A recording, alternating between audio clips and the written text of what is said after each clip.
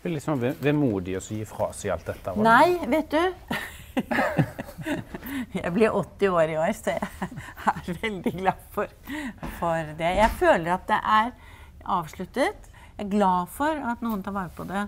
Til å begynne med så var det mye hjelp og trøst og tårer. Men etter hvert så hadde vi jo foredragsholdere. Alle biskopene nesten kom til oss, og alle var veldig velvillige til å komme og være inspirerende på veien for disse andre foreldrene. For mange hadde veldig problemer med bibelstedene da. En del jo mer redd for kristendommen enn de for homofili. De som virkelig hadde bruk for oss, det var de som slet med bibelstedene.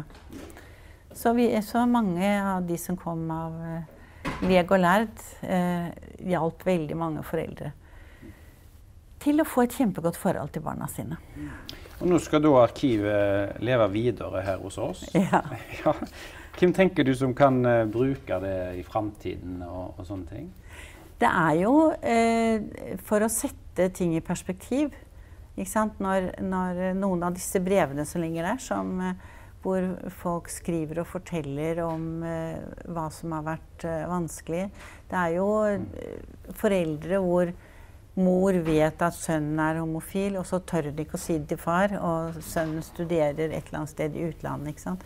Så det jo så mange sånne konstellasjoner som vi håper jo etter hvert skal vise et perspektiv at ting virkelig blitt bedre.